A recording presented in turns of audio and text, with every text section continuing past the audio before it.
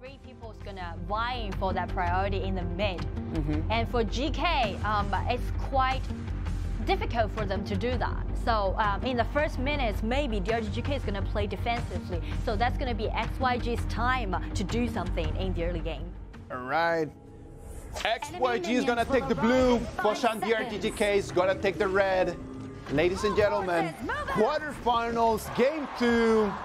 Let's see what we got.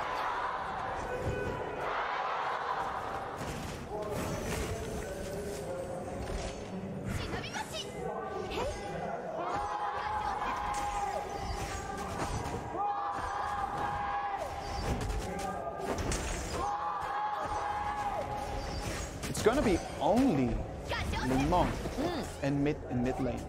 That's gonna slow him down a little bit more. Look at just Lumber's rotation, straight up to the top.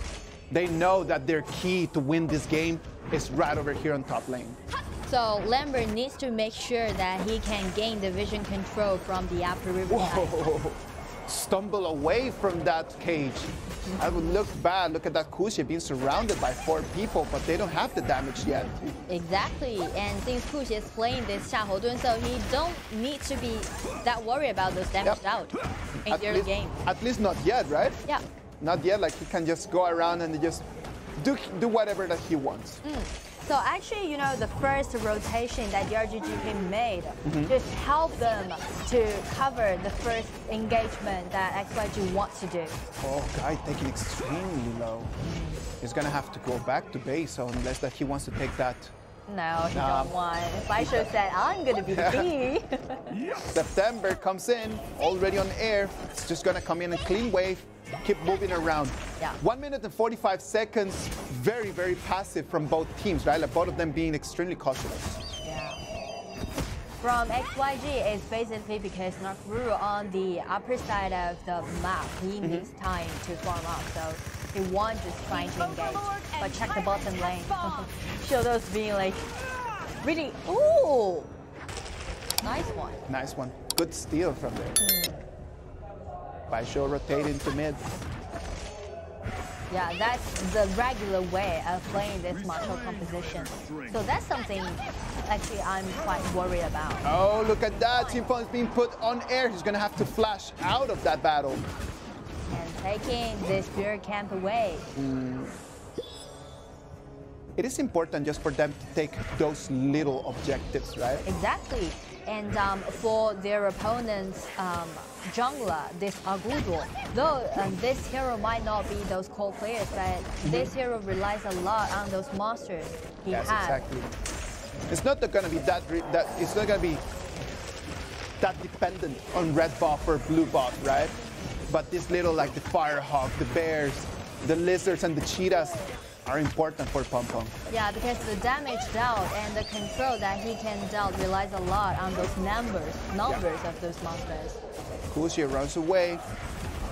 Pom Pom procced his ult. Not an ultimate available here in mid lane. And Shiho already level 4. Both teams are waiting. Waiting for what? For XYG, they're waiting for Nakuru. And on the other side, for GK, they're waiting for Machar. At least 2 items need to be built off. I just love the way that both of them they do not want any mistakes. No mistakes are going to be available in here. Like, they do not want to give an upper hand for their opponent. Yeah, again, we're now in quarterfinals. Everyone lost 1 game. They're going to be eliminated. 2v1 over there in bottom lane. September just jungling around, just taking all gold. 2,600 already for Nakuru. That's quite high. And on the other side, we don't need to check Agudo's gold difference. We need to check Machao. Yeah, exactly. Agudo in here is not gonna be a core hero. Yeah. And he knows that. Kusia taking damage from both sides. Comes back, is going to proc his ultimate, his ability. Actually, GK wants to poking down some HP bar from Kusia. Oh, nice one. All right, Shiho is going to use the Wild Blood, going to be pushing back the whole DRG.GK. But since nothing actually happened from this engagement, so that might be waste of the ultimate. Well, the bottom lane fell, and they still have their top. Yeah. So it was not, DRG.GK was unable just to come in and then trade turrets, right? So at least in terms of that, yeah, I'm fine with it. I can live with that. 4 people rotation to top. Oh, look at that. Syuto being taken on air extremely low. He's going to fall. It's going to be first blood for Aguto. Frozen down is going to be Siho. He's going to fall as well. It's right now 2-0 for DRG.GK. And Baishu is still chasing, but it seems like it's going to be a little bit difficult to take Kuxie down. But after all, this is a 0-2 trade. And GK just win the upper hand. They can use this medium wave to take down this mid tower in 5 minutes. Horrible, horrible, horrible situation for XYG, ladies and gentlemen. Yeah. They did not want to lose their mid lane turret that quickly. That's going to put a lot of pressure on September. Look at how this happened. Syuto jumps in extremely deep. The fact that he jumps in between and he hits the wall surrounds him easily. Yeah, and you can see actually XYG just being tiered up by GK, and the second ability and ultimate down by this Zhao played a crucial role in that engagement. He stepped in too deep. You cannot just jump in like that. Remember, you're a core here in this whole composition. Xinfang put on air.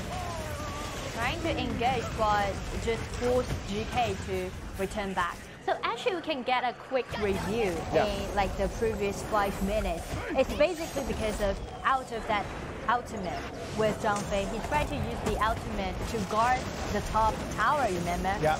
But that also means he's going to be quite weak to engage. And that's the reason why actually XYG just being quite a little bit reckless. They wanted just to start snowballing in there. I understand the need to snowball. But they bet against it, they gambled, and they lost their mid lane turret. Yeah. Now right now for that Syuto, it's going to be really difficult for him to try to rotate right now. Siho is going to have to be with Syuto all the time if they want him to survive in those rotations. He cannot be ganked anymore. Well, as we've mentioned about this mid tower, actually, you know, thanks to XYG's 2 frontliners, both Zhang Fei and Xiahou is quite solid. Yeah. This is going to be it won't be a problem now, but after like Marco Polo build up his Doomsday, that's going to be the problem. Yeah, exactly. Doomsday is going to be an incredibly necessary item for Marco Polo. He decided to go first with Spark Forge Dagger. Still building, needs a little bit more, and Monglan right now, his Doomsday, as we were just talking, it's online. Yeah, so with this Doomsday, that allows Marco Polo to constantly do that poking damage on your front laners. Look at that. My Shiranui comes in from the back. It's going to be September, the one that is going to take the kill on Xinfang. This is such nice position, timing that September just sees, you know. Dash in and got an insta-kill, take down Xinfang. And without this Zhao Jun, actually GK is going to be quite weak during those big team fights. Yeah, without Xinfang, with the utility that Xinfang is going to be, right? Yeah. Look at the angle where my Shiranui was. Comes in, guts in, then, okay, Xinfang flashes away, but September is the one that takes the kill. So you can see like those synergies between their jungler and the mid. Yeah. Limon forced out the flash from Xinfang, and that's exactly the time for September just to dash in. Red team has destroyed a tower. Good recovery for XYG. Leveling up a little bit the goal difference, right? Yeah, and we can recheck the goal difference again for Nakruru. The next equipment is going to be the Siege Breaker. Yep. After he done that, wow, Ma Chao's going to be a little bit afraid of Nakruru too, you know. Everyone's going to be afraid of Nakruru. Axe of Torment and Siege Breaker, a great combo in terms of burst damage, right? Like you want that Nakaruru just to land on someone and that someone to disappear. That's the main goal. Yeah. After 2 items be built up, Nakaruru is going to be a totally weapon, you know, quite explosive weapon. Rotation, look at DRG.GK. coming in straight to the blue buff area, But taking control of the resources. Yeah, but they're afraid to, to step forward or going too deep into their opponent's side. They don't have to. They do not have to. Look at that Pom-Pom being surrounded by 3 people, but it's going to be Agai, the one that's going to jump in to save his life. And check Limon, the second ability, just targeted at Xingfeng, and another flash with the first ability, but can't make Oh no! Monglan jumps in but hits the wall. It's going to slow him down, push him back, but it's going to be Xiao Dun, the one that is going to fall. Wow, though GK used like a huge amount of those abilities, but due to this complicated landform, they just, use it wisely and won this team fight. I find this whole engage, just the way that everyone was trading in there. It was not the finest from both teams. It was not the finest for sure. Like here, Xingfeng created use of the second ability, jumps away. Look at Monglan. In the moment that he wants to proc his ult, he hits the wall right over there. He's extremely far away. Yeah. Trying to survive clearly, but sad for him. And the most crucial part gonna be the ultimate done by Zhao Jun. Yes. To block away all those enemies.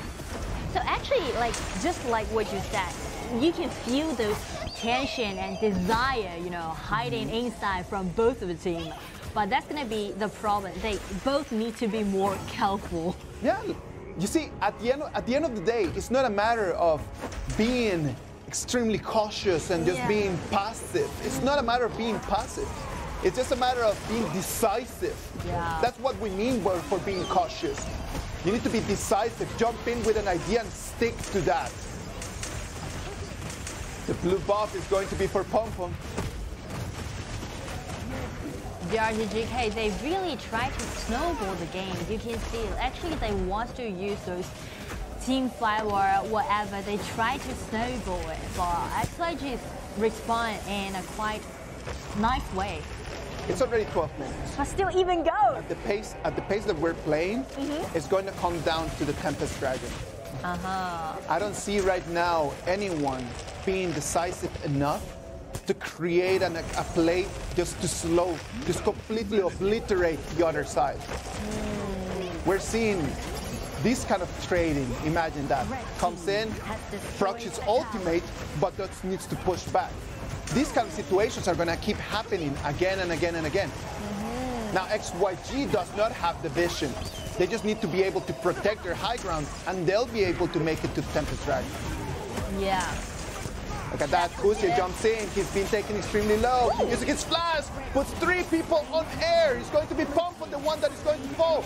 Monglan still has a great angle, still dealing damage. Does not want to turn around. He knows he's got the upper hand. Suto replies back, and he's going to stop everything as a 2-1 trade for DRG.GK. Baisho find out this immediate wave in the mid, and it just take this tower for free.